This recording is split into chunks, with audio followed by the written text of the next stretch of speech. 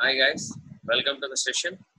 Today we are going to discuss about the creating a decision tree. The previous video, the previous session, we discussed about what is a decision tree, how the decision tree will work, what is the uses of the decision tree, and now we are going to discuss about the creating a decision tree and how to create the decision tree or what are the steps we are following to create a decision tree. Let's start the session.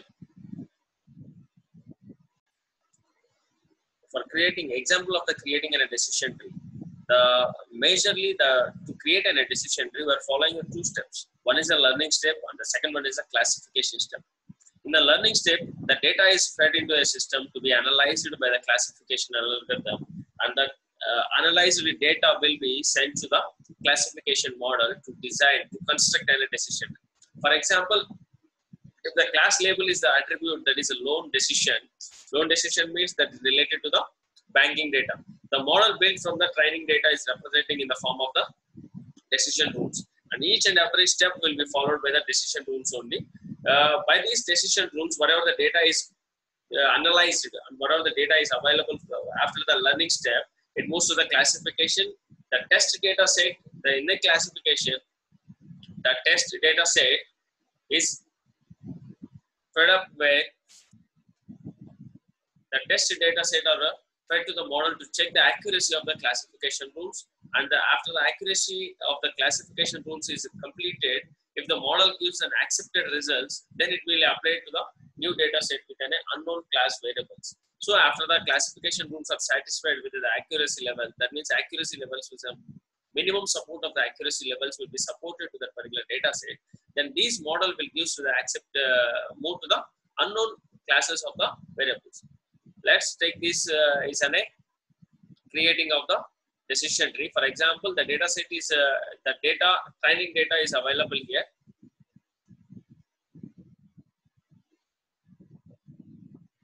Training data is available here.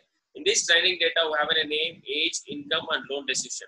In this loan decision, if the data is analyzed and it can be applied by using the classification algorithm, if the classification rules are given here. What are the classification rules? If age, youth, then loan decision is risky. Youth means they are not employed, or if they are employed, in the youth cases means the loan decision is risky. And if the income is high, then loan decision is safe. Why? Because if the customer have a high income, then he is able to pay the loan return back to the bank. So he is in a safe. If age is a middle aged and income is low, then the loan decision is risky. Why? Because if age in a middle age also, there is no income to that particular category. So it is a risky decision. So these are all the classification rules applied. These classification rules applied to the training data. After the training data is applied and the classification, then the rules and the data will be formed by these like this. Here the test data is resulted is came out from the classification rules. That is, what are the safe risk, what are the safe and what are the risky values will be taken, and then the whatever the data is safe zone, those safe zone will be moved into the next data set, that is a new data to the next process like this. This is the algorithm of the decision tree. Here the algorithm of the decision tree generates from the training tuples of the data partition D. What are the inputs taken from the data partition D is which the set of data training tuples and their associated class tables will be taken, and the attribute list, the set of candidate attributes will be taken, and the attribute selection method, like the procedure of the determine the splitting criteria that the best partitions of the data tuples into an individual classes. These criteria consists of a splitting attributes and the possibility either a splitting point or the splitting subject. The resultant will be the decision tree. So by applying all the inputs, the resultant will be the decision tree, and we are following this method. This method will have the algorithm will have very clearly, that is a create a root node. That create a node, the node is like as an n. So the node is considered as an n. If tuple means that particular entity value, if tuple in D are all the same classes, then it will represented as a same, then will be represented as a C, then returns n as a leaf node label with the C. So if all tuples in a D are all the same classes, then it will represent it as C. Then if the tuples are all in the C classes, then N as a leaf node with a label to the C. So root node is there, and the root node will have an internal node as an a C. The C will have an leaf node which is labeled as a C. If attribute list is empty, then it goes to the process. So these are all the steps we are following in the algorithm. Now, what is a decision tree induction? Why the decision tree induction will have to use? That decision tree induction is a method of learning decision trees from the training set.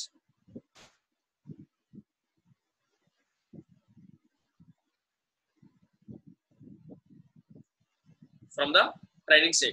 This training set consists of attributes and the class labels. So each training set will consist of attributes and class labels. The attributes are considered as an internal node, and the class labels are considered as a leaf nodes.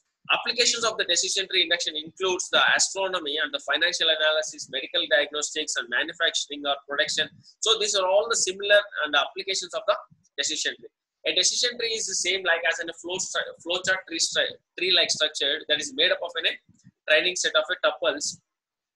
These training tuples will have a data set is broken down into smaller parts, like as a divide and conquer rule policy, into smaller subsets, and is presented in the form of a nodes like in a tree. So the full tree is formed as a nodes like structure.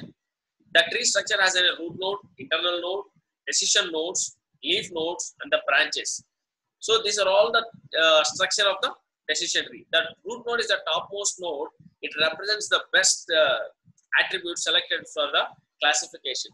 How we will identify the root node means we have a calculation formula, but with the root node. That means the majority of the numbers will have a maximum support count with an S, that is in a safe. So in that cases of the node only will consider it as a root node, and it's in a measure of the data set will represents the key point. The root node is the topmost node, and it represents the best attribute selected for the classification. So the root node is the best attribute of the classification of the data set. The internal node of the decision nodes represents the test of an attribute of the data set, like as a leaf node or terminal node, which represents the classification or decision of the data set. Classification or decision label. The classification of the decision label means it shows the clear values, that is an S or no, safe or risk, good or bad. So like this, the decision label will specify you and it clearly shows you that particular attribute is a valid attribute or invalid attribute. So the branches shows the outcome of the test performed. Some decision trees only have a binary node, so that means exactly two branches of the node, while some decision trees have a binary trees and non-binary trees. So the image shows below the decision tree for the data set to predict whether the passenger will survive or not. So here the passenger will survive or not means is sex male, yes or no. Is X means it is a greater than of the 9.5 percentage question mark or survived. So this is the sample decision tree by following all the rules of the classification rules. And now the decision tree induction for machine learning, that is an ID3. The machine learning ID3 will have a few steps to follow. In the late 1970s and the early 1980s, J. Rose Quillen was a researcher who built a decision tree algorithm for machine learning. This algorithm is also known as an ID3 or iterative model. This algorithm was an extension of the concept learning system described by the E.B. Hunt or E.B. Hunt, J. and Marin. So ID3 later coming to be known as an C4.5. ID3 and C4.5 follows a greedy and top-down approaches for the construction of the decision trees. So to construct a decision tree, previously we discussed about what is a graded discussion and a graded classification. The algorithm starts with a training data set with the class labels that are portioned into a smaller subsets as a tree is being constructed. So initially there are the three parameters in the construction of the decision tree by using a machine learning of an ID3. Where are the attribute list, attribute selection method, and the data partition. The attribute list describes the attributes of the training set of tuples. So the attribute list describes the overall training set of the tuples. And the second one is the selection method. The selection method describes the method of the selecting where the best attribute for the discrimination among the tuples. The method is used for the attribute selection, can be either information gain or Gini index. So we will discuss later about what is an information gain and Gini index. And the third step is in a structure of the tree. Whether the structure of the tree is in a binary tree or non-binary tree will be decided by the attribute selection method. So the attribute selection method will identify after constructing. So the beginning of the construction only, whether these three will be considered as a binary tree or non-binary tree. When the construction of the decision tree starts, it starts as a single node representing that is a tuple on the internal node and with the root node. So if the root node tuple represents the different class labels, for example, it's considered as a big decision tree of the education institutions. So that root node will have an n number of the tuples with like students, professors, data, employability, and fee reimbursement. So like all the tuples, internal tuples will come into the root node. So if the root node tuple represents the different class labels, then it called as an attribute selection method. So if a root node will have multiple tuples, then it is called as an attribute selection method to split or partition the tuples. The step, this step will lead the information of the branches and the decision tree The splitting method will determine which attribute should be selected to the partition of the data tuple, and it also determines the branches to grow, which branches have more comfortability and which branch will give a test outcome. So the outcome will be a good factor or bad factor. So which tuple will give us an outcome, that branch only will have the node selections. And then the main motive of the splitting criteria is that the partition of each branch of the decision tree should represent the class label very clearly. That is a same class label. So we have to maintain only two class labels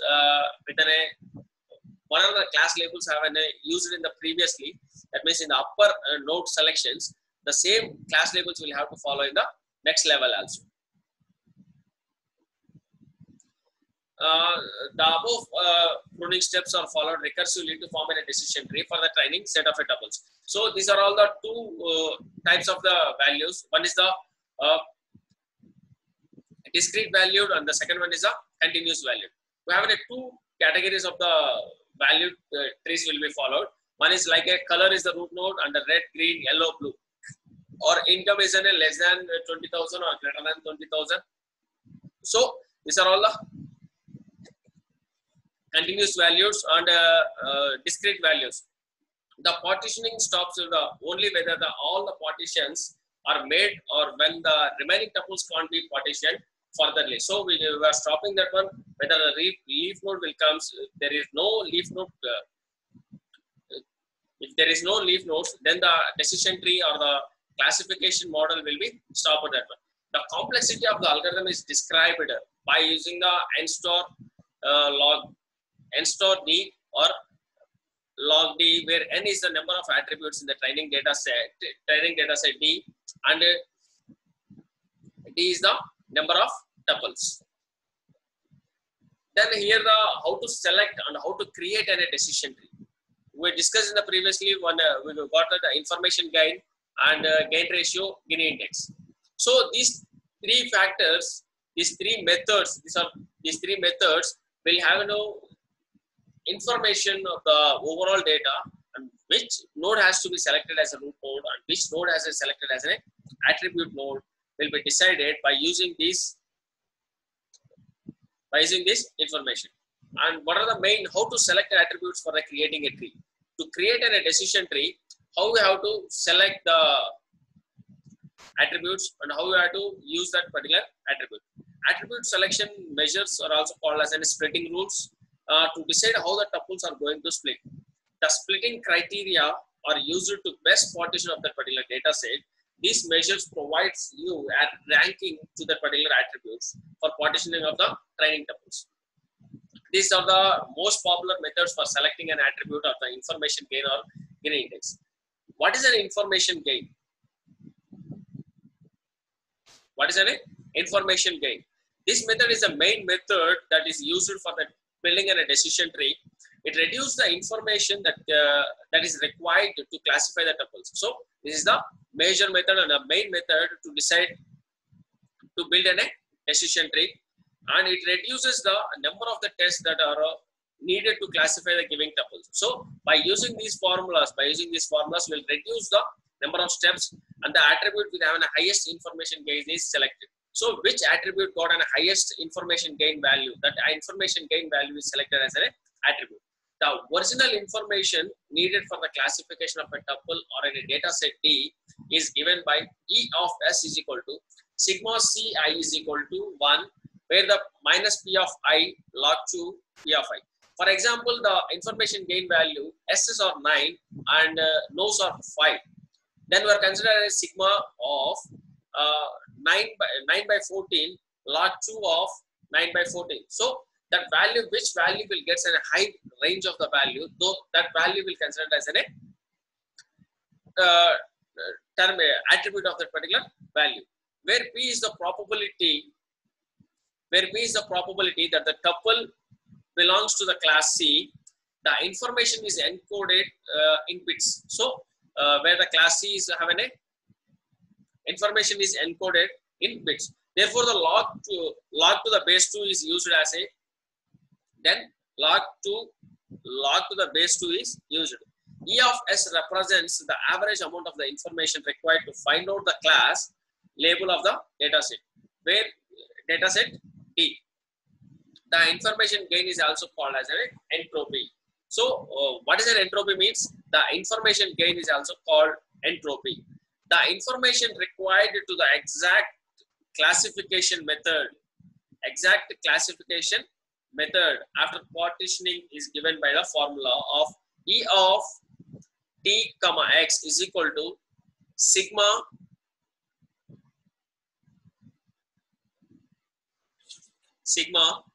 P of C or E of C, where P of C is the weight of the partition. This information represents the information needed to classify the data set T on the partitioning by X. In the information gain, the same difference between the original and the expected information that is required to classify the tuples of the data set T, where it gives a final result of the gain values. So the gain is the reduction of the information that is required by knowledge of the X, and the attribute with the highest information gain is chosen as a best thing. That is a gain T of X is equal to entropy T minus entropy of the T of X. So with this value, E of S value and E of T of X value will give the gain value for the best tuple. The next one is the gain ratio. What is the gain ratio? Why the gain ratio is required in the selection of the decision tree? How to select an attribute of the creating a tree. So information gain sometimes results in the partitioning useless of the classification. However, the gain ratio splits the training data set into partitions and considered as the number of tuples of the outcomes with the respect of the total tuples. The attribute with the maximum gain ratio is used for the splitting attributes. So which value will got an accurate and maximum gain ratio is called a splitting attribute. That is a gain ratio A is equal to gain of A by split info of D. So by using these gain ratios, we'll identify the max gain ratio and it's used for the attributes. The next one is the Gini index. So the index is calculated for binary variables only. So the Gini index is calculated for only binary variables only. It measures the impurity in the training tuples of the data set D as Gini 1 minus 1 sigma of P of I by T whole square. P of I by T squared.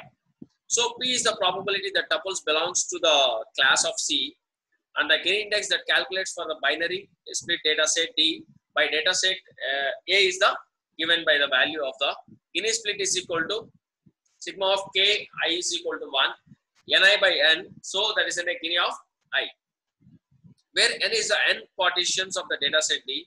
The reduction is an impurity, where the reduction is an impurity. That impurity value is reduced by using the differences of the Gini index and the original data set D and the Gini index after the partition by the attribute A. So we are partitioning the attribute A by using the Gini index and the attribute original data set values.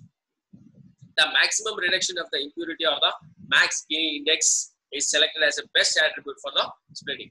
So the max attribute will be selected by using the Gini index. So these are all the three major and the most popular methods for selecting an attribute. One is an information gain, second one is a gain ratio, third one is a Gini index.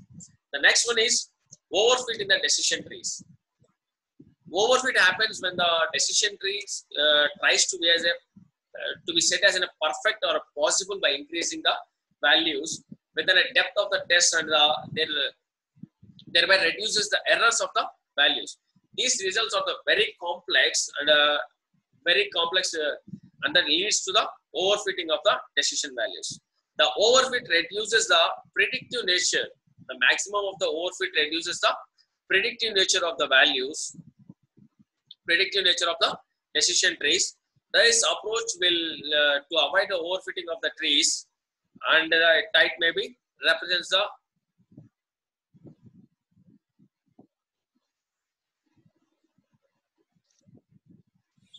this approach to avoid the overfitting of the tree includes the pre-pruning and the post-pruning. We have a tree pruning is there. In the tree pruning, what is a tree pruning? How many ways? How many ways of the pruning the tree will be there? Maximum the pruning is a method of the removing the unused branches from the decision tree. Unused branches from the decision tree. Some branches of the decision tree might represent the outer layer or noisy data or missing data values are presented in the decision tree. To remove those noisy data, we are using a tree pruning techniques. In this, tree pruning is a method to reduce the unwanted branches of the trees. This will reduce the complexity of the trees and helps to efficient predictive analysis. So it gives an efficient predictive analysis. It reduces the overfit of the values and it removes the unimportant branches from the tree. So if you remove the unimportant branches of the tree, automatically the tree will improve the accuracy. So to maintain the accuracy of the decision tree or the classification model, we are applying this tree pruning. In the tree pruning, we have two types of the pruning techniques out there. One is a pre-pruning and the second one is a post-pruning. When the pre-pruning is applied and when the post-pruning is applied, means in the pre-pruning, in this approach, the construction of the decision tree is stopped earlierly. So the construction of the decision tree will stop earlierly. It means the decision not to be further partition of the branches. The last node constructed becomes the leaf node. And this leaf node may hold the most frequent classes among of all the tuples and gives the decision of that particular leaf nodes. The attribute selection measures are used to find out the weightage. So the attribute selection measures are used to find out the weightage of the split, and the threshold values are prescribed to decide which splits are regarded as any useful. And if the partition of the nodes result is in a splitting by failing below the thresholds, then the process is halted. So automatically, if that particular values will be halted means that pruning technique is stopped for the decision tree. Automatically, the decision tree will have to stop at that stage only.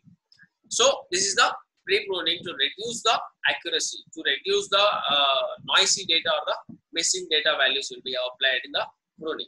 What is a post-pruning? In the post, this method removes the outer layer branches. So in the pre-pruning, we are stopping the decision tree before only. That means the construction of the decision tree is stopped earlier. In the post-pruning, this method removes the outer layer branches of from the fully grown trees. So fully grown trees means already constructed trees. We are removing the outer layer branches. The unwanted branches are removed and replaced by the leaf nodes, denoting the most frequent class labels. So denoting the most frequent class labels will be replaced by using the post-pruning techniques. This technique requires the more computation than the pre-pruning technique. However, it is a more reliable technique of the decision tree. The pruned trees are the maximum, the more precious of the compact when compared with the unpruned trees, but the carry of the disadvantages of the replication and the repetition will be removed. The repetition occurs when the same attribute is tested again and again, or along with a branch of the tree. The replication will occur. The replication or the repetition process will be done automatically. The availability and the tree construction, the tree length of the tree will be reduced. So with the replication process, when the duplicate subtrees are presented within the tree, there is an issue to be solved with a multi-blade splits. So this is the what is a pruning, and this is the measure of the construction of the trees. Thank you.